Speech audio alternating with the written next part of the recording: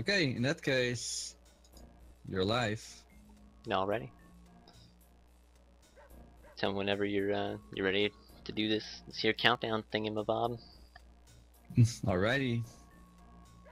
Mute that thing. Alright, in 3, 2, 1. Good luck. Thank you, man. So, hi. This is Sly Cooper, the Thievius Raccoonus, the all keys category.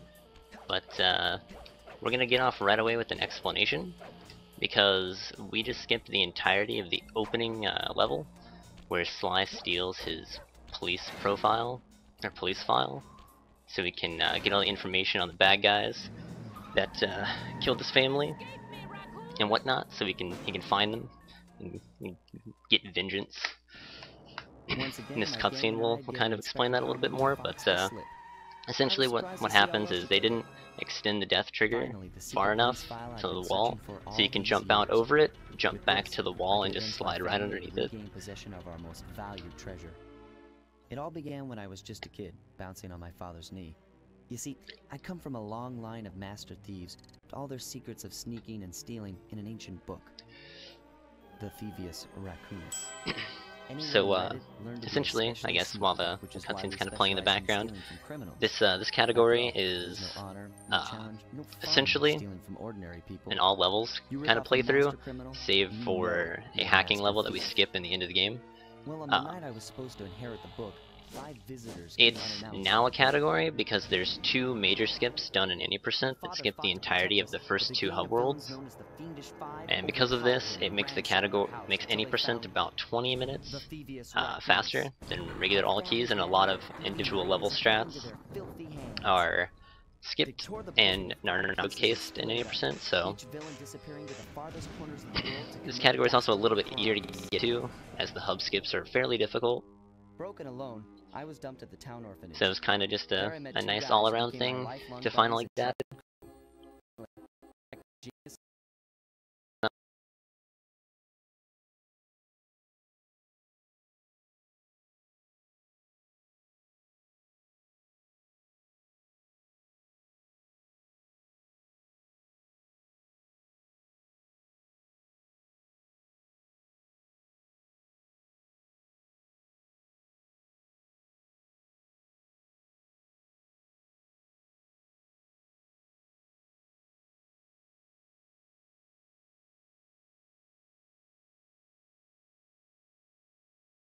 Work back there at police headquarters, Sly. Come see me if you want to check out any of your old movies. I've got them all here on my computer. Use the left analog stick to move around the hideout and the X button to select things. I'm already... The road trip gave me the time I needed to study up on Sir Raleigh the Frog. As a young man, this hot-tempered frog grew bored of his life of luxury. Never understood this. Raleigh goes from being a super fancy guy and just gives all of it up to become a pirate. Who quickly became addicted to just on a whim. Just don't understand, man. Don't understand. Where his evil tinkering genius rose to new heights. The last reported sighting of this mad machinist was off the soggy coast of the Isle of Wrath, a small island uncomfortably situated in the middle of the perilous Welsh Triangle.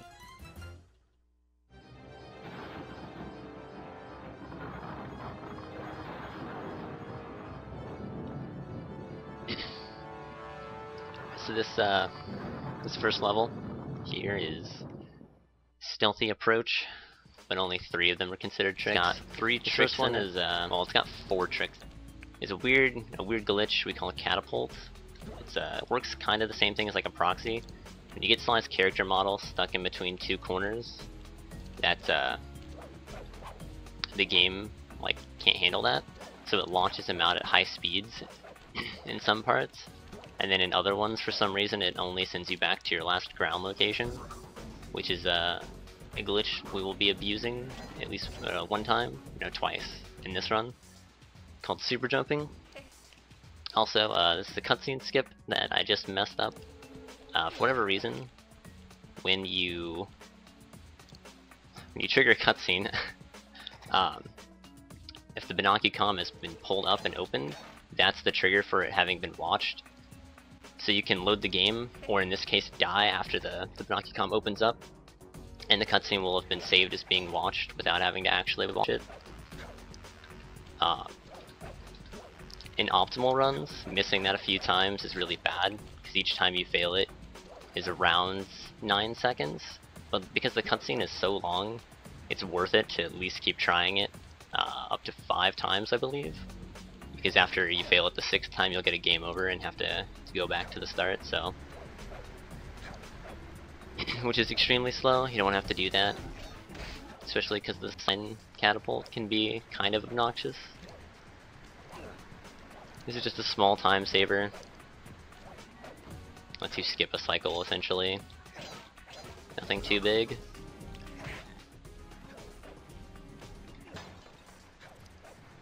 And then after the cutscene abuse was an out of bounds, the level designers were very gracious to us speedrunners of this game, and allow for a lot of neat out of bounds tricks and skips. As we will we'll be seeing a lot more in the later levels. There's not too many in these first levels because they're all enclosed in buildings.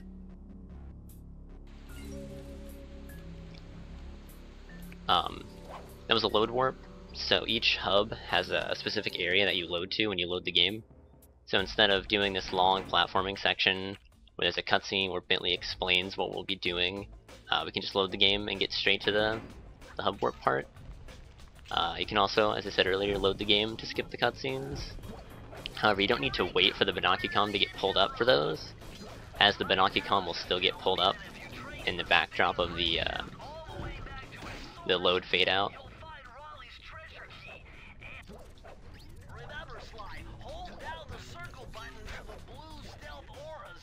Yeah.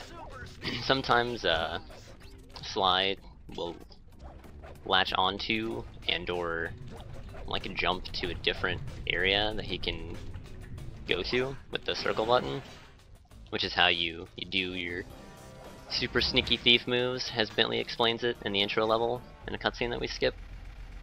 Everything is done with the circle button. That's not just basic movement and attacking. And sometimes Sly's AI, not AI, but his targeter gets a little wonky, and he'll do things that you don't wish for him to do.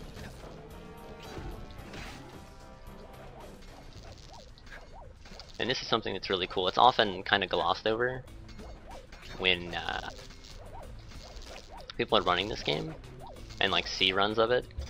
Is while that's not the most difficult thing to do in time consistently, it is extremely difficult to do perfectly. I didn't do it perfectly there on the second pipe, but the first pipe was fairly well.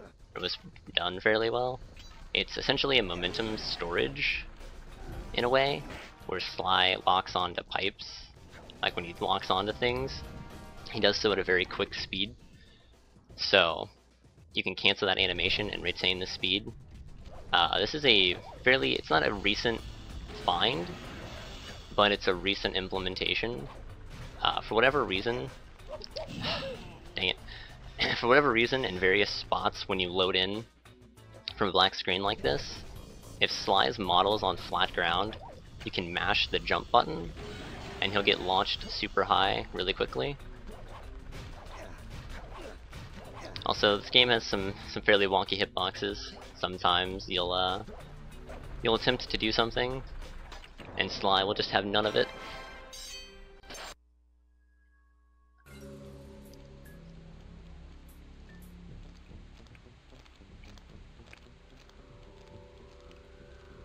Also, in the level after this one, I'm gonna die at the start and game over just so I can reset on lives.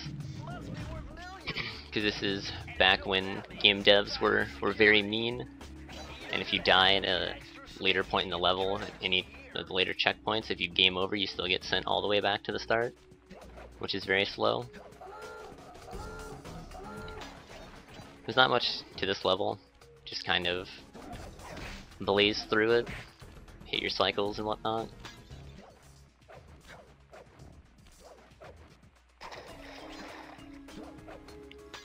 And I guess to explain these lasers, because again, we skip a lot of Bentley's dialogue, because Bentley is slow at explaining things. Whenever these spotlights or the lasers on the ground are yellow, you trip them, and it sets off the little alarm things. And then when they're red, they deal damage to you. And I guess one other thing I haven't explained is when you break a vase, like you've seen in Stealthy Approach, a little animation plays. In every level, save for the first level in each hub, and certain levels with Murray, another playable character, you can skip these by either breaking the vase and exiting level, loading the game, and then breaking the vase in the fade out, and the game will auto-save over the file, and it'll keep your progress for some reason. Or by doing that, breaking the vase and view mapping out of the level.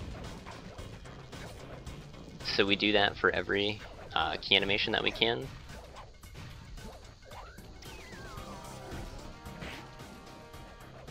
There's no reason to watch unnecessary things in our speedrun.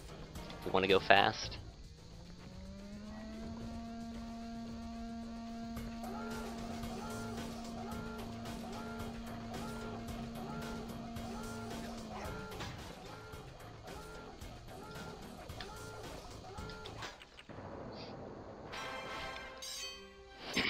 I like that level. It's got a little bit of everything, save for extreme like difficult execution, but this level will make up for that by being a little bit more boring, but have some precise movement.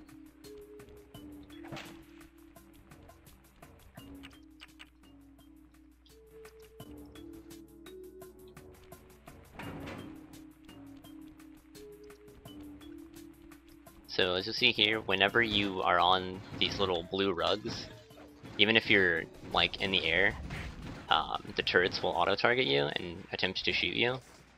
However, if you make it to them quickly, or quick enough, they don't have enough time to ready and like aim at you to shoot you. And generally, like this is done easiest by getting above them, as there is a certain height range that they cannot reach, or by jumping to the left of them. We just kind of completely cut out 80% of that level, which is actually a really cool level, where you like hide in the barrel to sneak around and whatnot. Also, this is a extremely precise and difficult trick, so if I don't get it, well, we saved it. Nice. Okay, that's one of the few things that I was worried about. Basically, almost directly outside of that pipe, there is a very long cutscene that it's still faster to skip it and like re-unlock the or to save the game and then come back over. However, it's still very, very slow. Missing that is like 30-ish seconds, 40 seconds, something like that. So getting that is a huge relief for the early game.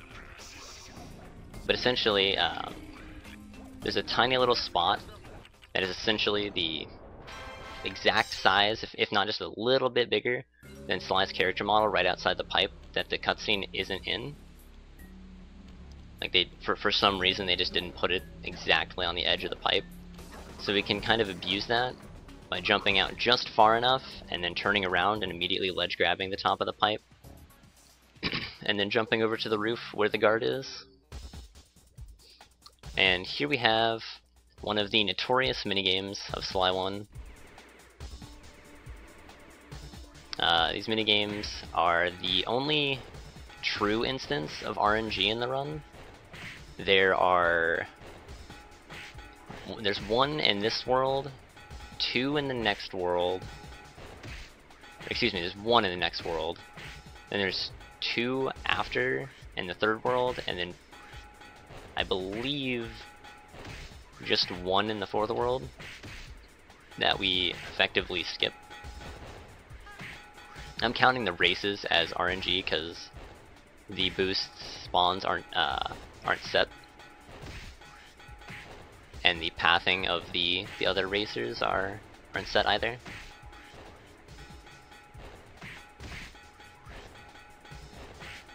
This minigame in particular is very, very mean and is often a run killer, as for some reason these crabs and the treasure chests that we're breaking have really awful hitboxes. So sometimes you'll shoot enough times and it just will not break the chest, and then sometimes a crab will just snipe it out of the way and take it, and if the crab takes the chest you fail and have to start over. But at least you don't lose a life, so that's good.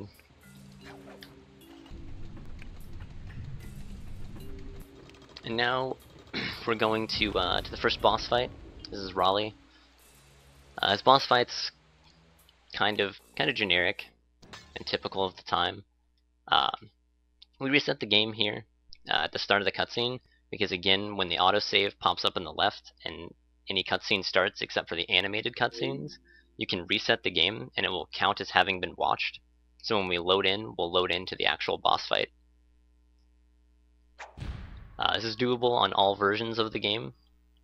So the PS2 copy, or the PS2 disc in all of the regions, playing it on, and on the remaster as well. You can skip these first intro cutscenes by resetting the game.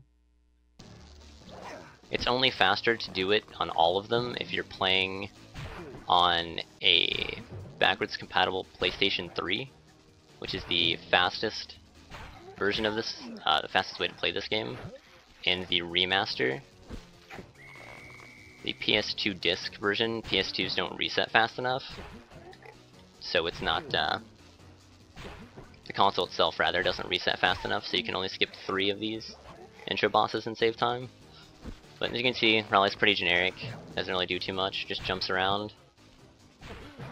Normal 3 to 4 times, or 5 times each, and then you whack them 4 times, and that's about it.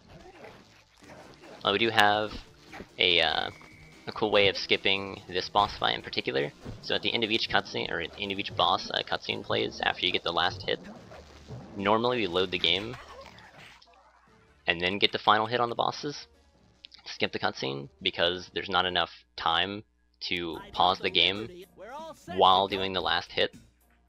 However, Raleigh's final hit, for some reason, has extended amounts of time that you can pause for. It's another like half a second to a second that you get additional, so it's a lot easier to do that, and it's quicker because loading the game takes a few seconds. Then you have to menu, and it's just a bunch of nonsense when you can just hit him and immediately go into the menu. And to kind of put it into perspective, that wasn't a fantastic World 1. It could have been a little bit better, but the any percent run, or the any percent category for this game would already be done with the first level, and actually would be done with the second level even of the third world. That's how much time saved the first 2 hubs skip, or the first 2 hub skip saves. He'd become a hard-boiled, street-brawling, tough-as-nails gangster, ensuring that he'd never be kicked on. This episode introduces and has all of the doggos. Got Mugshot, the gangster dog, or Mugshot and his gangster dogs rather. City, huh? I've always wanted to go to that thriving American boom town.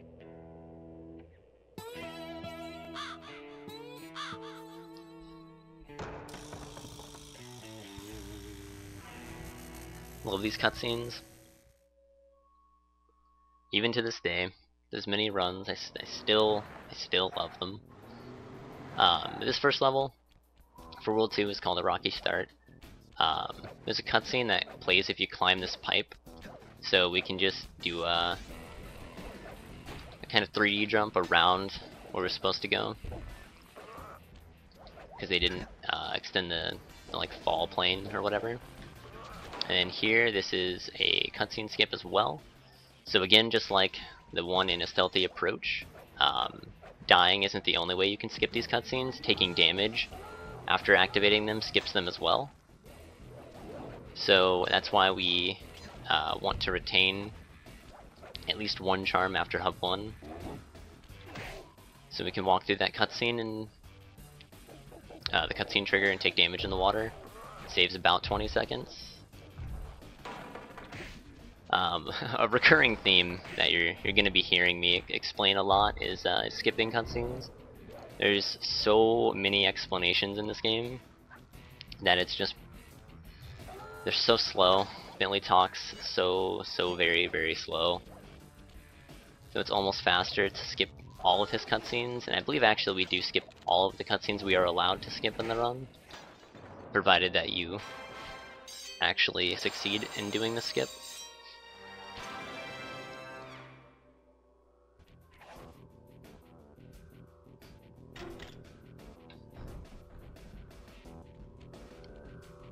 So after this level, we're going to do another load warp. We do this for all four of the hubs, or all three of the hub, or 3 of the 4 rather. Provided we can do a skip at the end of the opening level for World 4. If we can't do that, then we do it for all 4 levels because it's faster than doing the platforming. And here we have our first of 2 rail shooters in the run. Essentially, because I'm going to skip the cutscene, Murray has found a key, and he wants to make a run for it, as he says, and it's our job, as his friend, to protect him. He's not quite the, for lack of a better term, the BA that he is in Sly 2, 3, and 4 to an extent. All of these guard spawns are the same every time. So after a few run-throughs, you begin to learn and memorize where they spawn at, so you can start pre-firing them. And for the most part, these walls are shoot-throughable. So you can kind of wallbang the guards as well. If you've played any FPSs, you'll know what the term wallbang means. It's essentially shooting through walls and whatnot. To give a broad explanation of it. And we do this and like pre-fire them and make sure that we kill them as quickly as possible. Because each time Murray gets like spotted, he gets spooked. He does that right there. He'll get scared and either stop for half a second, depending on how long you wait to kill the guard, or will like start to run away if you wait too long.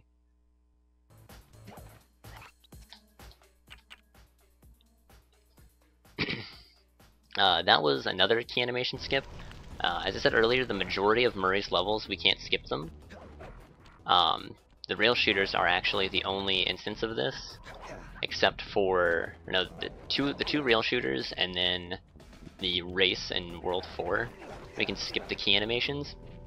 However, it's only faster to do it in this level and the race. Well, it's not that it's not only faster, it's just extremely difficult in the other rail shooter. So instead, we just don't do it. Also, this level is very well designed, so we can just kinda skip half the level like that.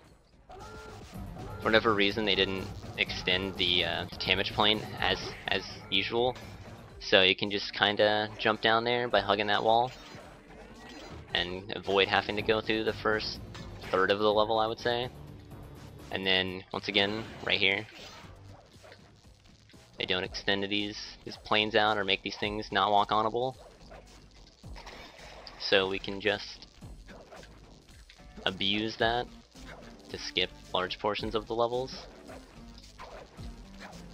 That jump is, it doesn't look very difficult watching it, but it requires a very high level of finesse and understanding of Sly's movement to be able to do it properly every time.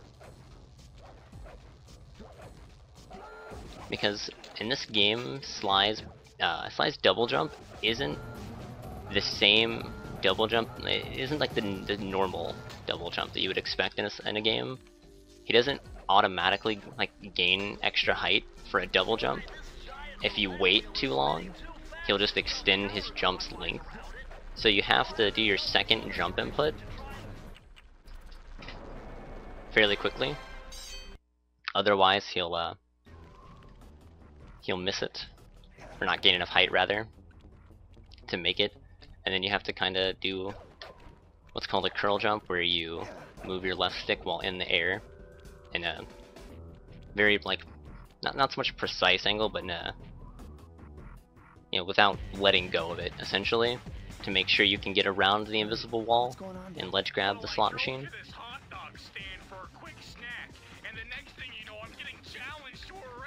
In the Binocucom cutscenes, you can mess around using the left and right control sticks with the heads of the characters that are involved in the cutscene, so you can make them do weird stuff.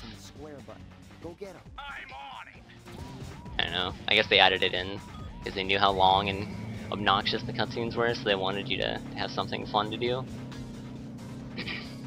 So this is the first race level. It is deceptively easy to lose this, especially when things like that happen that don't normally happen. Normally on this first lap, the red vehicle with the mariachi band in the background, normally he's already in first and has a decent lead, but for whatever reason, the game's AI had him like wreck and caused the two cars behind him to kind of pile up with him, which made it so when I went to make the turn, they kind of sped up to get back to where they were kind of supposed to be at, like the general spot, and it kind of pushed me out of the way, so I couldn't get the one boost like before they did. And boosts are pretty self-explanatory. You hit the little red thing, press the square button, and you go a little bit faster for a few seconds. Typical fanfare, I guess. Not so much fanfare, but pretty standard for race style things back in this era of game design.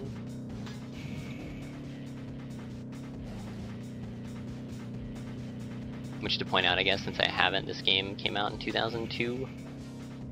Good old early 2000s platformers, gotta love them. That amazing early thousands cartoony charm.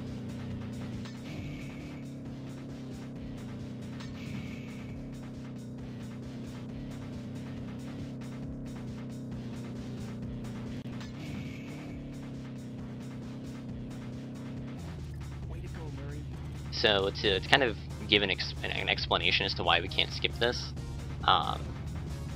during this whole time, that after you complete the final lap, that entire time that Murray is, that like the black bars kind of come at the top and bottom of the screen, that's a scripted event. So you have to you can't put any inputs in during scripted events. You have to do them beforehand. So the drive to the key takes too long for the game to be able to, for you to be able to pause and load beforehand. So you would just effectively end up loading the race at the start again. Also, this is another catapult, much like the sign. So it's a little bit more consistent once you've figured it out, because there's actually a proper setup in a way for the sign, but it's really finicky still. This one's a lot easier to find a setup for. However, the setups are they're very runner to runner. You'll generally speaking not find the same exact setup for that catapult between runners. Also, this is a super jump. It's the first time you see it in this run. Essentially, the game remembers Sly's last ground position, so where he was last walking, or if he was latched onto a pipe, his last pipe position and whatnot. I need to stop trying to split. Oh no. Alright, we're good. I died earlier. but it remembers Sly's last ground position. So you can do this series of things that we call super jumping. The jump back from the ending point to the start point itself isn't what's technically called super jumping, it's the whole package. But when Sly lands on the ground from a jump, if you can time it perfectly normally without having to do something to make it easier, you can do it like that. However, it's a lot easier to swing your cane before you land, and what this does is it puts Sly in that kind of swinging animation where he has to finish the swing before he's technically considered on the ground again, so it gives you another second-ish to jump. And if you manage to do this perfectly and chain them, you can go throughout a level and go to any point rather, or go to any point in the level. And if you have a charm or one of the 2 pages, you get 100% to not take damage from water or fall damage. You'll get launched back to your starting point while having no collision. So you'll go through any object that would normally be considered static and solid. You'll just phase right through them, which we'll see after, not this level, but after the next level. We'll see this utilized. This pull can be kind of finicky sometimes. When you grab it the first time, Sly will just whiff for no real reason and plummet to his untimely demise, which is really bad if you don't have a charm. Luckily they give you a charm right at the start. And this is a really wonky skip.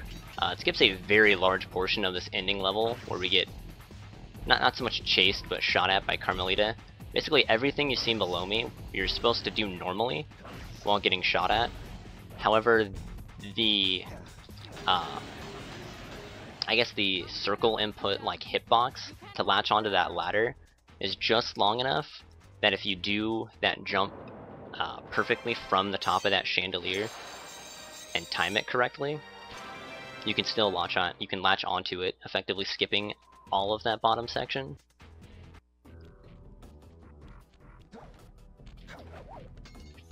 Which I think is pretty cool. It's a little wonky, but this game itself is a little wonky and wacky, so we're accepting of that. This level has one like major kind of like sequence break, and then it has a few minor sequence breaks that look pretty cool. This is probably one of my more favorite levels to watch be done in this category. And it's certainly one of the most satisfying to do correctly, although I messed that up.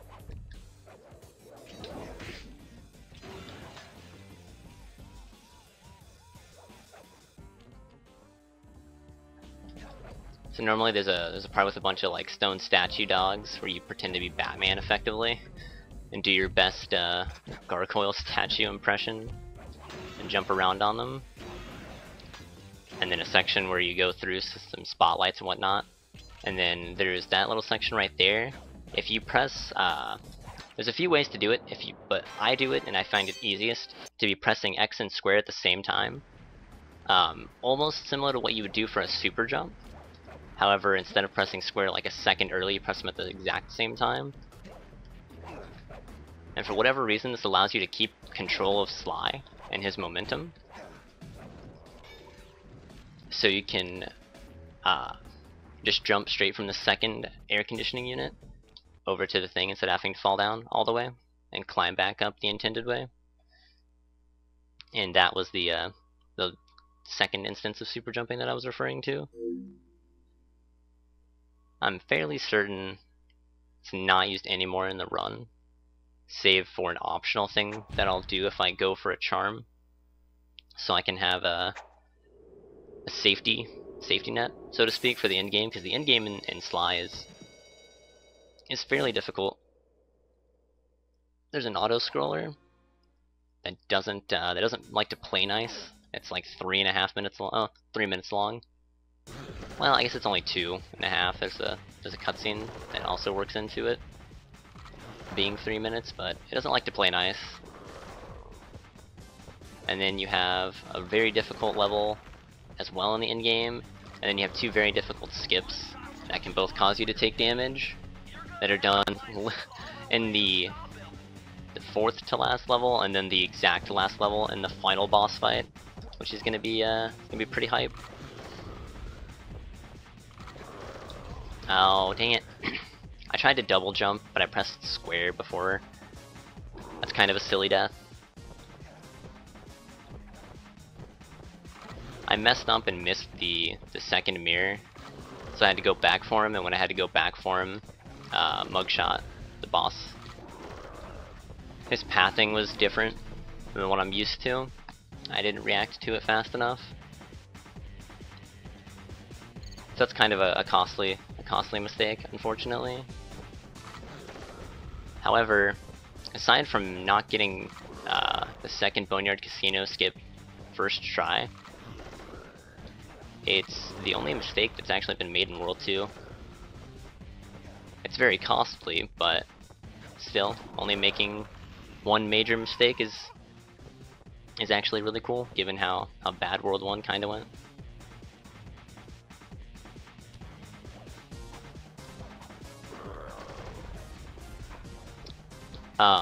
So that jump is also very difficult, and a fairly precise curl jump, where you jump around the hitbox of the mirror and land on the chandelier. Because for whatever reason, I guess they never expected someone to try to jump up there, so you can stand up there and effectively walk around and hit all the mirrors in one cycle of mugshot shooting. Normally had to do a bunch of spire jumps and waste a whole bunch of time waiting for mugshot to shoot them, or to not shoot them and turn them back around. And it's just overall really slow and boring, so instead of doing all that, we performed that difficult jump and just skip all that nonsense. Chief mystic for the Fiendish Five, her powers allowed them to break both the laws of man and nature at the same time. Yet despite the whirlwind success of her youth, she managed to slip into also, again, just to kind of put into perspective, because I think it's really cool when people kind of explain these kind of things when I watch speedruns. The shorter category for this, in 80%, at 37 minutes, is generally halfway through World 4, and we're just now starting World 3. So I don't know why little small things like that make me so happy, but I enjoy little small information like that. There is a very difficult jump you can do here. That's effectively a blind jump into a pixel perfect jump. Sorry. Is at the start there. You jump down from the vine by that waterfall and land on a rock. However, the camera changes midway through the jump. So you can only do one jump, wait for the camera to change, and then do your second jump. Give about a second to react, to aim properly. It saves 15 seconds, so it is very worth it to, I don't personally think it's very worth it to go for it, but if you can get it practiced down enough, it's certainly, I mean, for any percent, it's definitely worthwhile because the run is so very optimized already. That strat was often considered non-RTA viable, so what we're doing right now is considered an RTA run, where you start the timer and you don't stop it until the end of the run. It was considered RTA unviable for 7+ years of running this game, and only just recently got added into the route. I've tried learning it personally and have attempted it a few times. I generally only attempt it if a run kind of needs saving in a way. But that's just my philosophy on it. Now, this level's really cool, because if you played this game as a child, you probably remember a big scary Sneck. And yes, I said Sneck. I probably remember that, and how terrifying it was, and how awful that chase sequence is, trying to collect the bottles. Well, provided you don't want the bottles at the very least, if you follow this, and it's fairly difficult to follow this, I would imagine, but you know, give it a few tries, you'll get it down eventually. you don't see the snake. You just kind of go out of bounds and walk on the wall, and yeah, it's done. Skip basically the entire level. And now we're getting to the second, well, I guess it's the third, like, technical minigame, because I consider the race a minigame, even though it's not realistically a minigame. This one is often, it's not a run killer, however it can cause you to lose a lot of time. And I say it's not a run killer, per se, because nobody has an optimized enough time right now, save for the current world record holder, to actually need to reset to losing a lot of time on this minigame. Because the rest of the run is so optimized for any percent, you can generally make up large time losses. Or you don't make up the time losses, but you don't have to, they're not as heavy in the minigames, so much so as they are, yeah, so much so as they are in the platforming sections.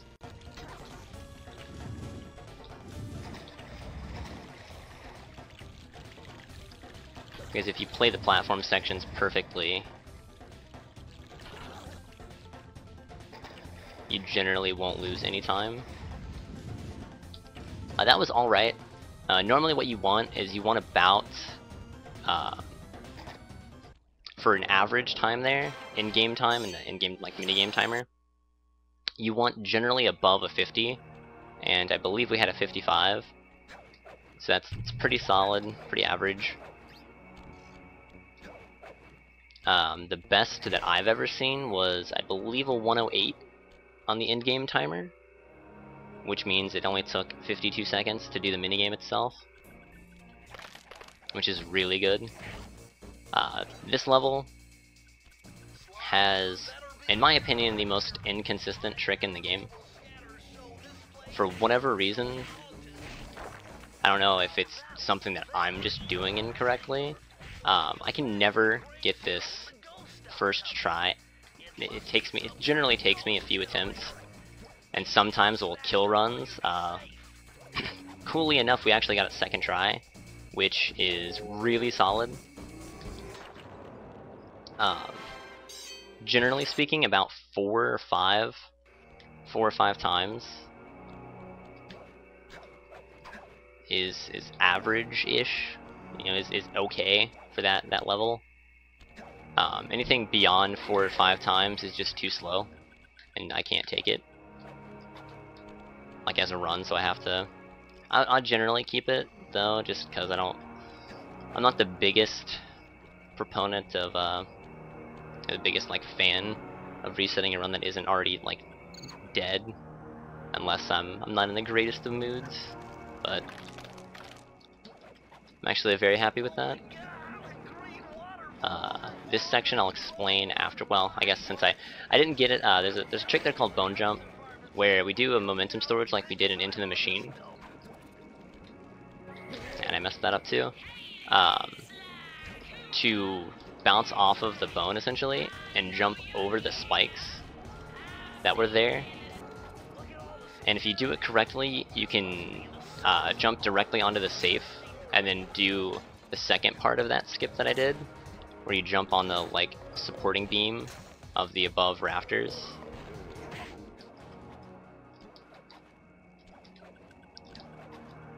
Before the guard that's on that, like, tiny little section spots you, which is generally what you want to do. That's the fastest. But I goofed it up, but it's fine. You can just damage abuse up there anyway. It's what I generally tell people to do, is to go for it. And then if you don't get it, it's fine. Just damage abuse up there. It doesn't lose too much time. The only downside is that you lose the charm, obviously, which is a bigger proponent in any percent than it is in all keys. Because I guess that one mechanic I have yet to explain is after you collect 100 coins, you get what's called a lucky charm, and a lucky charm is effectively an an extra hit, kind of like an Aku Aku mask is in Crash Bandicoot. You can get 2 of them, so you can get a silver charm like I have right now, which is 1 extra hit, and then a gold one, which is 2 extra hits. And then after that, each 100 coins you get while you have a gold charm on your back is an extra life. And because we do more levels in all keys than we do in any percent, depending on how well you perform, you'll generally get 2 to 3 extra charms from coins. You see we have 11 coins now. We'll get 1 more in the run. We should get 1 more in the run, depending on how many coins I collect. I go out of my way to collect. I might actually do that. Try to farm up some coins in this level. Spend a second or 2 making sure I can collect some. Well, no. My coin count's so low that I would have to sit here and actually like straight up grind for the coins. So I think I'm just gonna go out of my way and get an extra charm that kind of just sits in one of the levels in World 4. That's not too far out of the way. It's probably 5 seconds out of the way. Because it's always nice to have the charm for the end game, like I said. It's very unforgiving. And the last thing you want to do is go for a jump in the final boss that saves a fairly relevant amount of time and then not make it and have to do the entire boss fight over again.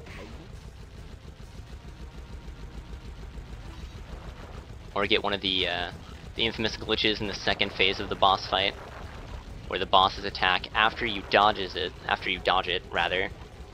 can come back from off screen and damage you.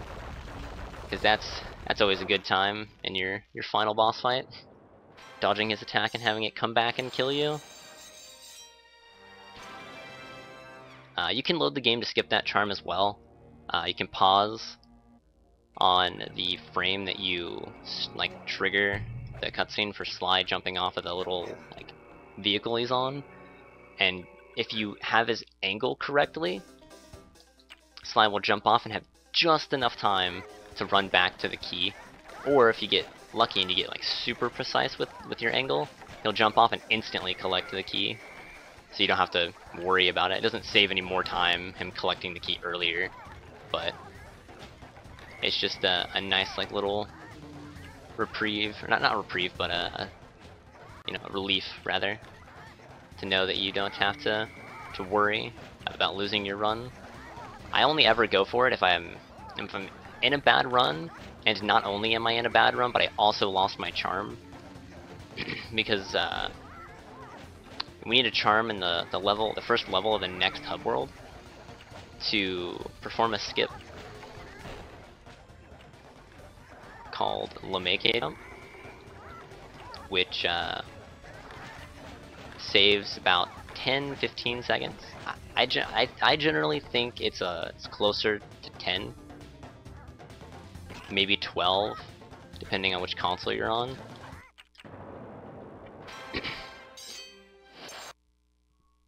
Also, that was really nice chickens. I wasn't mentioning anything, but you have to kill 50 chickens to make gumbo, or so the ghost can make gumbo. Don't really know why the ghost wants to make gumbo, but hey, he's letting me live my life, I'm gonna let him live his. But anyway, yeah, you have to kill the 50 chickens and he gives you the key. We had 35 seconds left on the in-game timer, which is really solid. It means we took less than a minute to complete it.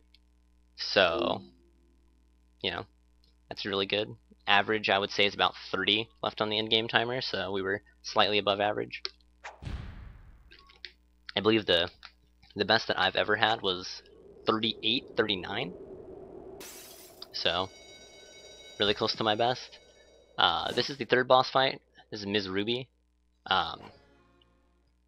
Right away we're going to be getting into, not intense movement, but precise movement, to skip a bunch of these cycles, or to skip a bunch of 1 cycles.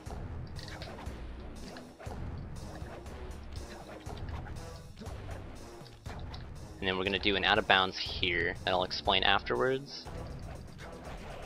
The out of bounds itself is pretty self-explanatory. but the reason why we do it isn't. So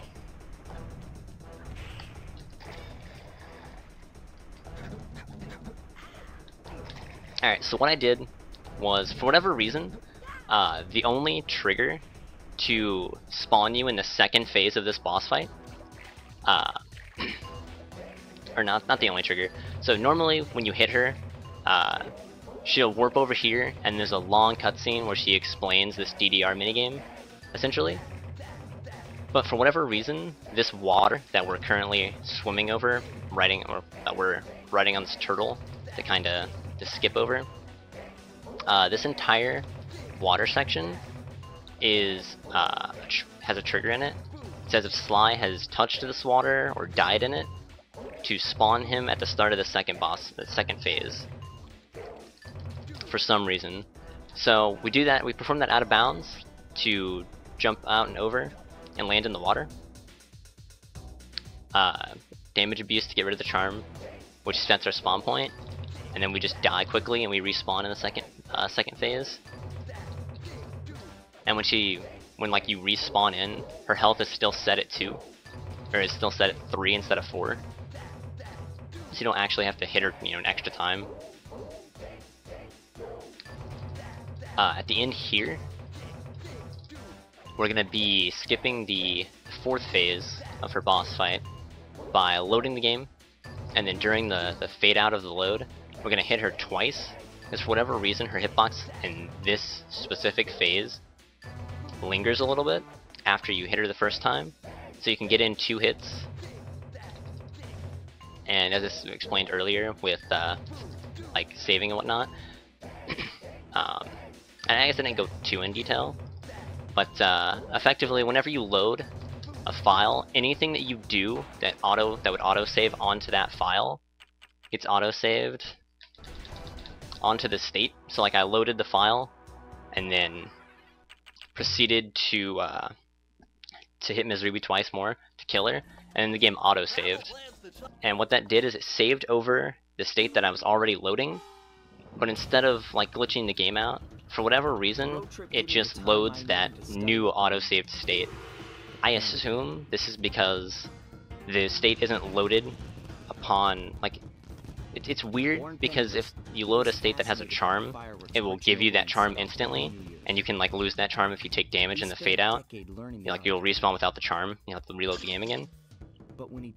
However, certain things, I guess, don't save until the fade out has completed and it starts to fade back in.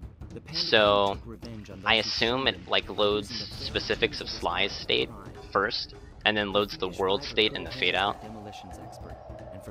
Of course, this is kind of just baseless. I don't actually know. I'm not a programmer, but that seems to make the most sense to me, is that general concept.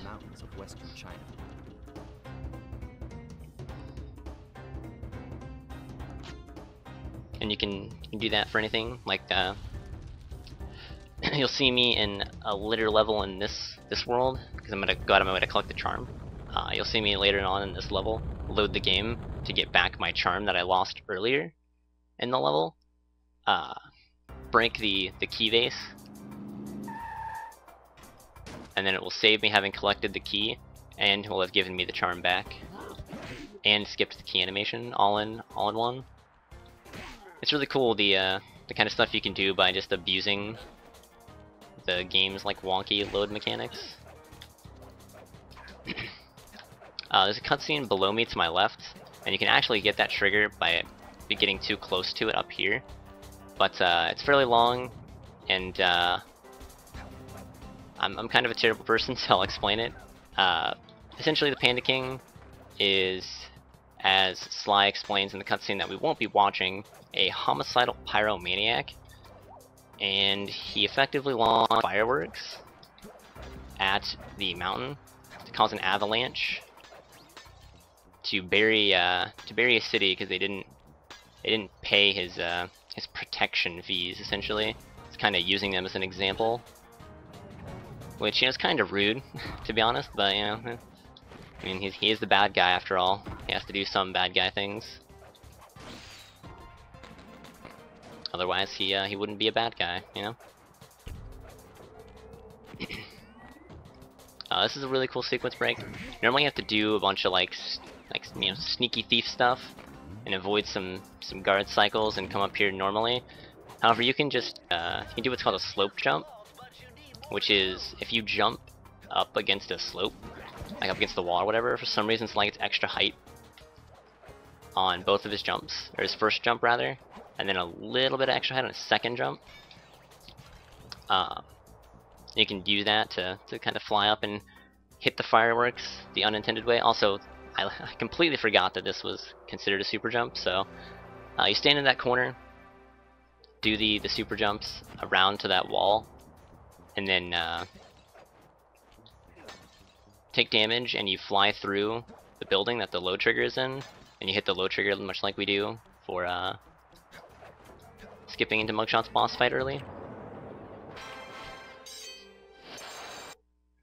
It's not really early in this game because we technically got all the keys. However, it's still faster than unlocking the level the intended way. Also, that's faster because it skips the key animation. It skips walking back to the door from the key, and then we get to view maps straight away to that area. Normally, when you would exit or enter rather from Perilous Ascent, you would have to load warp. So it takes out extra load, some extra walking, and the key animation. Also, much like the first rail shooter, all of these spawns are set. So if you have them memorized, you can pre-fire all of the guards. Some of them are a little bit more difficult than the other ones. And for whatever reason, the hitboxes on some of these seem a little bit more inconsistent. Probably because there's a little bit more going on in this level, design-wise. So it's always good to focus on the sound cue, which is why you're hearing me break in my dialogue when I'm waiting to hear if I shot an enemy correctly. Because the sound cue plays whenever you deal damage to something or kill a guard. So I'm waiting to hear that before I move on, instead of waiting for the visual input like I do in the second area.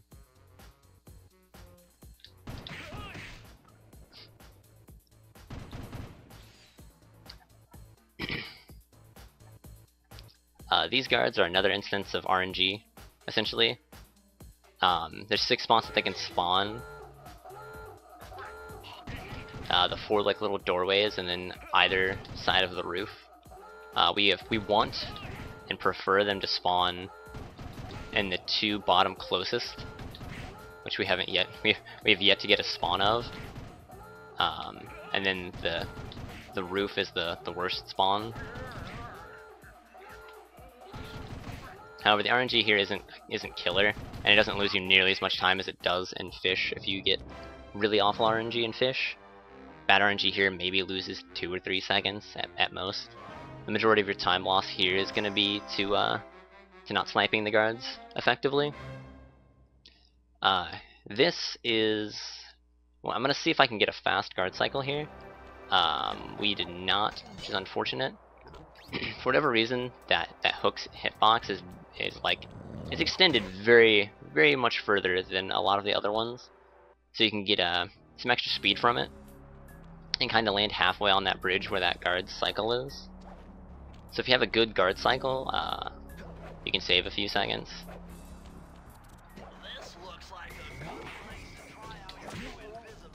Also, this is fairly difficult.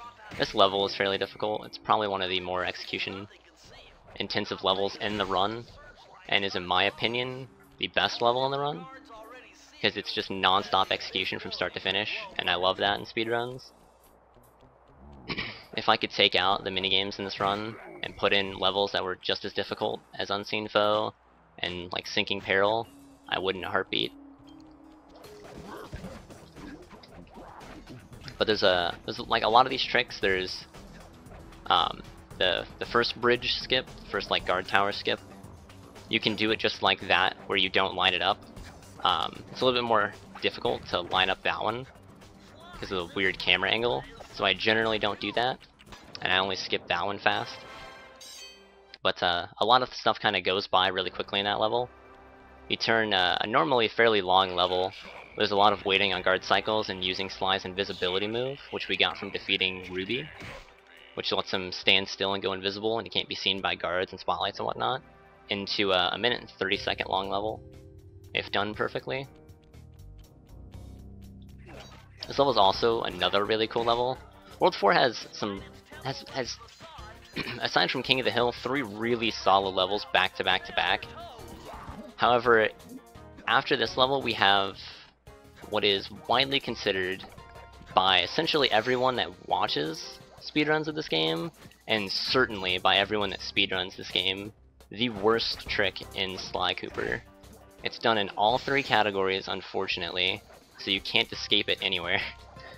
And it's called spinning, and we'll get into that when we get there. However, we still have a little bit of execution left in this level. Movement optimizations, as I messed them up. Understanding of physics, when you can and can't press the circle button and double jump and all that.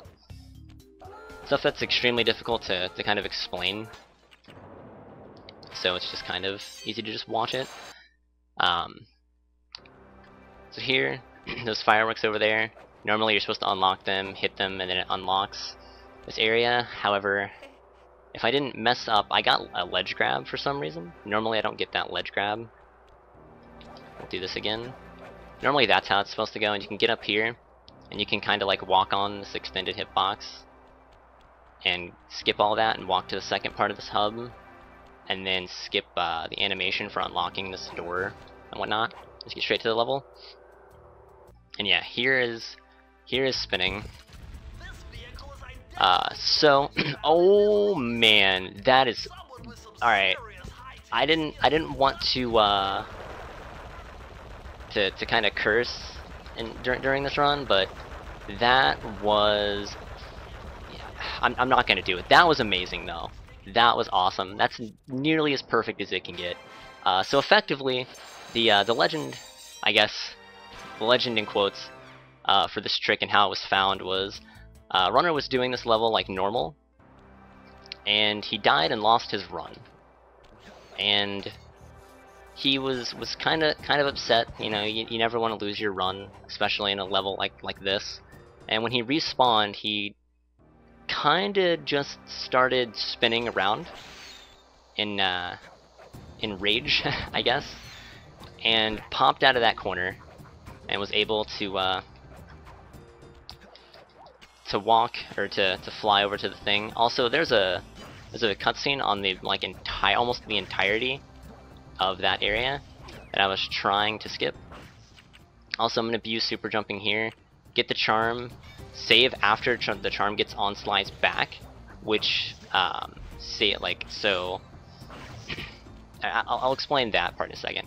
But save so the charm is guaranteed set on Sly's back, and then take the damage to get warped back up so I don't have to do the platforming, and effectively grab a charm that's like about 7 seconds out of the way in only 3. And for this game, whenever you do, like, anything you do in a level, like collecting a charm through like coins or picking one up or bottles, you can save at any point during a level, and if you reload the level after that point, all of that progress will be saved. However, you'll be sent back to the start of the world. That is a skip to, like, there's an entire part of the section that we're skipping where, again, where Carmelita like chases us around and whatnot, and we can jump on that vault, not that vault, but that safe, and jump up and hit that checkpoint that you see me spawn next to. And hitting the checkpoints triggers them to save your state, just like walking into their range would normally. So you can get to skip the thing. But now you'll see when I collect this key, I'm going to load the game beforehand, and I'll have the charm back, despite not entering the level with it. Also, we didn't get the soft lock here. Carmelita, with her random shots, can hit the fireworks and cause them to explode prematurely, which means that you can't finish the level. So we load the game, get the charm back, collect the key, skip the animation, and then just exit the level.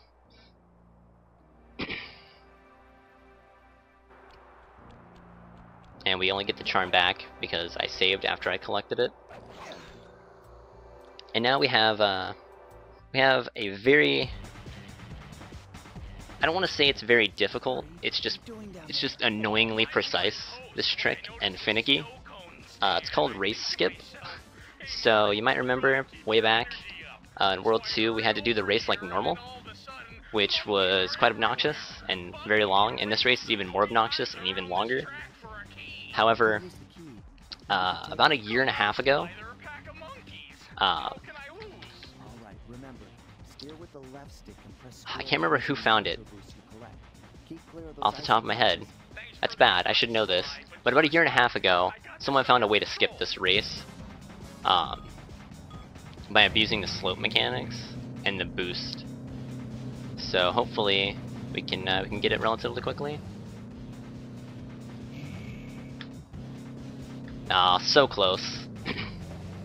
There's a fairly small portion above this fence, right there, second try, nice, where there's just an emptiness in the hitbox for some reason, and you can kind of ramp up off of the wall and just fly over it casually.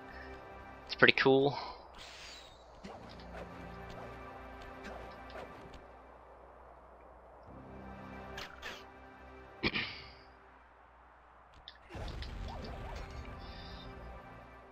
Now we're coming up on the fourth boss of 5. This is called Panda King, or this guy is his name is Panda King. And just like normal, this is the last time that we'll actually do this. It's the last time we'll restart the game to skip a cutscene, because the final boss we can just load the game to skip his cutscene. Because it doesn't play a scripted animation or whatever. Like, it's not scripted. It's there. And there's a little bit before it that isn't scripted, so we can pause the game and load.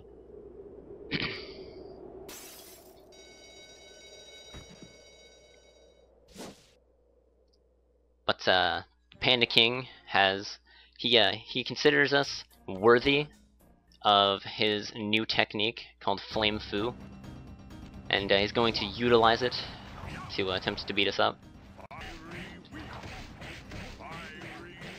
He has 3 attacks. The first one, as you see in there, is called Fiery Wheel. He basically does a spin attack. You just jump to avoid it.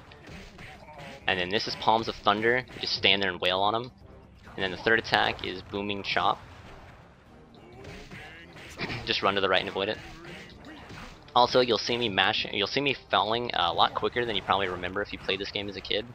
If you mash the circle button, Sly will like home in on these little spots that you would normally hide under to like dodge the fireballs the normal way. I'm gonna be safe here and just jump over him. And again, load the game, get the last 2 hits, skip the cutscene, stuff. And now we are on to the final world. Okay, partner. We were on our way to the Krakkarov volcano in Russia. While looking over what little information I had on the final member of the Fiendish Five, I began to notice something. In the 4 parts of the Thievius Raccoonus recovered so far, several of the pictures depict a shadowy owl-like figure, which looks very similar to the police images of the mysterious clockwork. Is this a strange coincidence? It's totally a strange coincidence, Sly. You're not missing anything, man. It's just a strange coincidence, dude.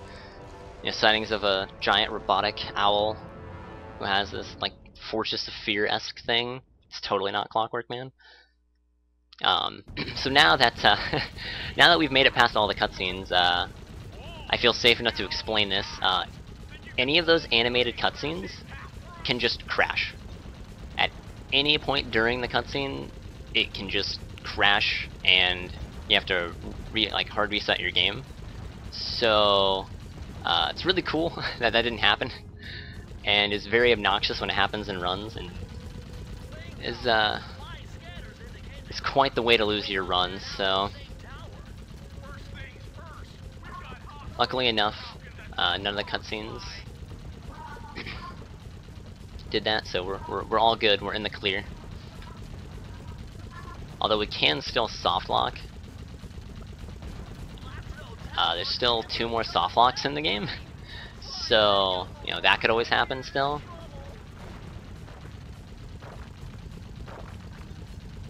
Also, a Star Wars reference there if you caught it.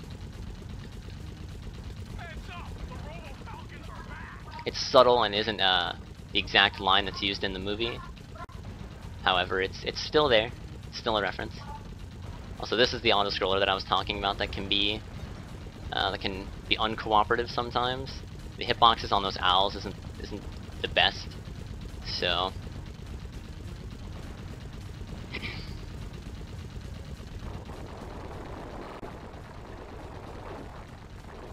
also it's kind of a neat glitch that you can do here. If you enter the view map screen, which you can get to by pressing select or pausing the game and going to view map, you can despawn the targeting reticule and just kind of have to go based off a sight. So I'm going to be a little bit quiet here.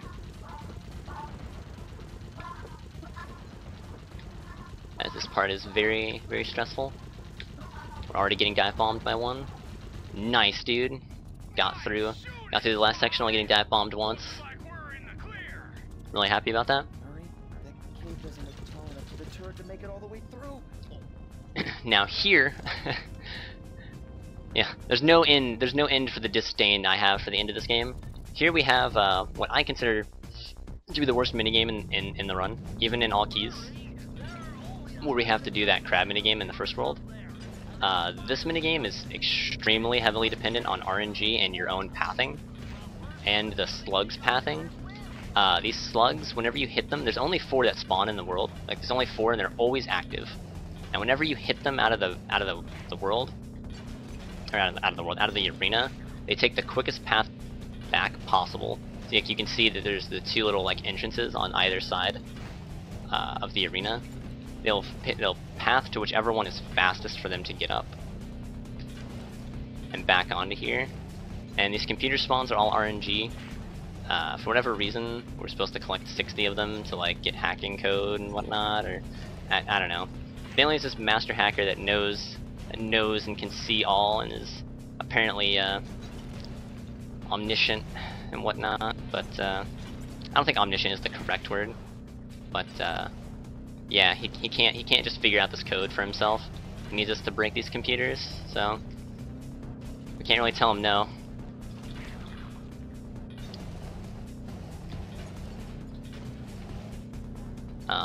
I don't have... Normally I gauge how well this went off of my segment timer, but since I don't have a segment timer here, I can't tell you if that was good or not. Because like there are times where the slugs can get like 50 computers, right? And if you got good enough spawns and ended close enough to this door, you can still have a very good time. So I can't really, since there's no in-game timer, I can't really precisely tell you if that was good or bad. It felt okay though. And here, this is widely considered the hardest trick in the run. So, super sneaky thief moves, slide and jump to what I wanted him to jump to. So, I'm going to load the game to get my charm back, because I went out of the way to get it, I want to keep it. This is called Bentley Skip, and effectively what it does is it skips a minigame with Bentley where we hack to free Sly, who gets trapped in here during a cutscene that we're going to be skipping. Damn it. Oh, that sucks, dude. Sometimes you can get, like, you'll get launches that you can't have no control over, and you can't stop yourself in time.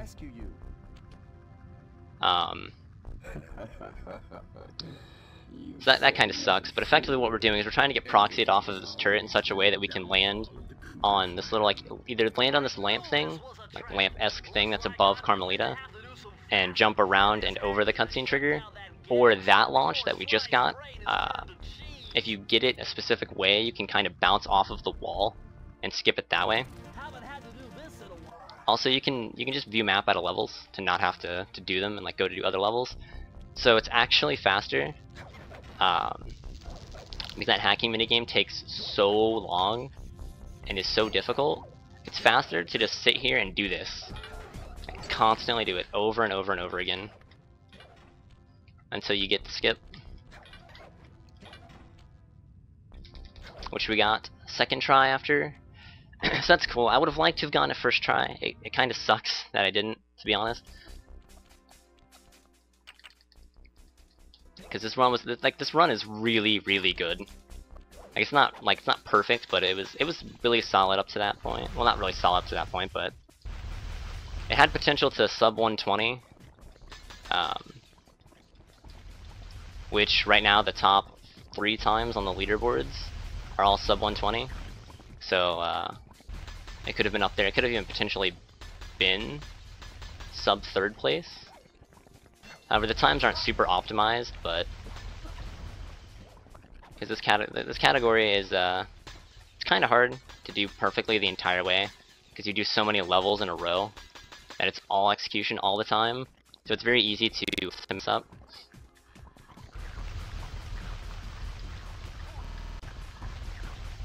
However, this had sub 120 potential. I don't believe it does anymore. Although this is Sinking Peril, which is the second to last level in the game. So I'll end this at 116, 116.10. So actually, no, this can still sub 1 actually. This might actually still be able to get 3rd on the leaderboards, which would be really sick. I wonder if, up to that point, if I had potential to take 1st, even with this run, given how many mistakes I had made. Because watching that cutscene and having to view map and try it again and whatnot is like 35-40 seconds. I doubt I did, but I can explain that easier when I see what time I enter Clockwork, the final boss in.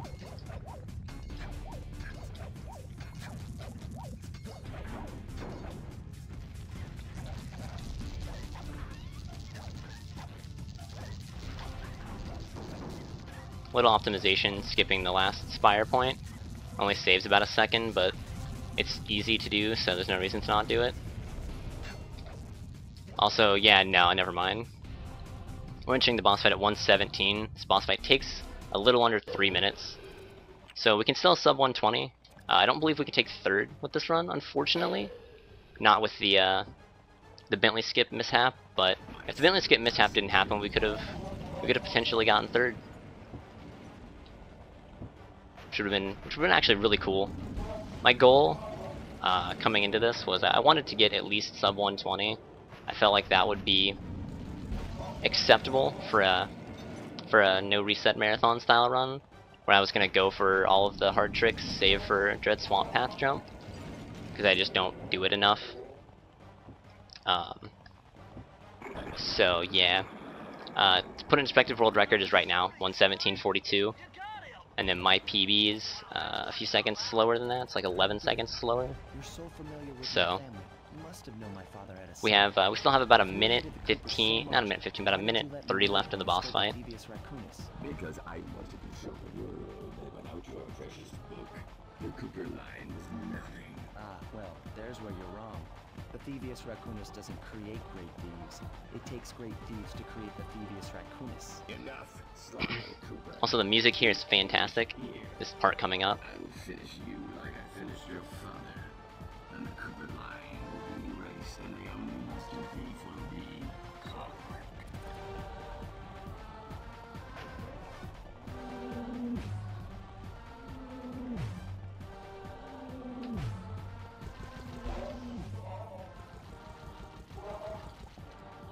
I just had to be quiet for that last little bit of like. It sounds kind of like an organ to me, like a pipe organ section. But now I can explain this a little bit. So this phase, you dodge through these 4 rings, and then Carmelita, the police officer that's been chasing us this whole time, she's kind of teamed up with us to take down Clockwork. She shoots 4 set points on his body in a row, and they're the same every time. And you can kind of pre-aim these spots and get a bunch of shots off on them and like send them in the air. So the damage, so the thing will take damage and whatnot. Or so Clockwork will take damage. Also, I'm gonna go for this jump to guarantee sub 120. But this jump is very difficult, very precise. If I don't get it, I'm not gonna try it again. Nice! Clockwork jump. Final thing in the game. Aside from getting proxied off of Clockwork. And time is coming up now. So 119.41. It took some tricky 119.41. maneuvering, but I That managed to snag is the actually last really piece of close to Thievius third place. Raccoonus from Not Clockwork's not Claw. bad. I had taken down each member of the I'm actually Thievius extremely Squad. happy with that. Lolly, Mugshot, Ms. Ruby, the Panda King, and finally Clockwork. Only I half a beat them minute all off. one by one and reclaim my birthright. So Of course, yeah, there was no sub way I could 120. have That gotten was here was without my the goal. help of my pals. I didn't actually think I was gonna be able I to know you just to had hit some that, reason given for how that. bad my They early stuck game with me was. through it But all. yeah, I hit my goal. Murray, So I'm happy for it took sure. a lot of guts for him to I get hope, out in the field with me. I hope I know you you're guys scared, enjoyed it, but and he's got more thank heart you, than anyone I've ever known. the Thank Degen goodness Dash for crew that, for man. having me on and whatnot. Without There's his nothing else from expertise, here on. It's just I'd have never found my way a out of that rooftop in cutscene Paris. that we don't have to I watch. couldn't ask So for a better if gang you of friends. if you're ready Who to could kind of ever move on and forget the whatnot, lovely Carmelita? say goodbye to everyone and Alright. whatnot. Looks like we're not going to be friends And yeah, anymore. First, want to thank you for Now this that amazing Clockwork's run. death ray is out I've of enjoyed action, it. we're back Thank to you, man. playing cops I and appreciate robbers. that. I'm glad I could do it. I thought for sure she was going to slap the handcuffs on Alrighty, me without right further then and there. ado, let's be ready Instead, to she was cruise true to her word and for gave me the that USA. 10-second head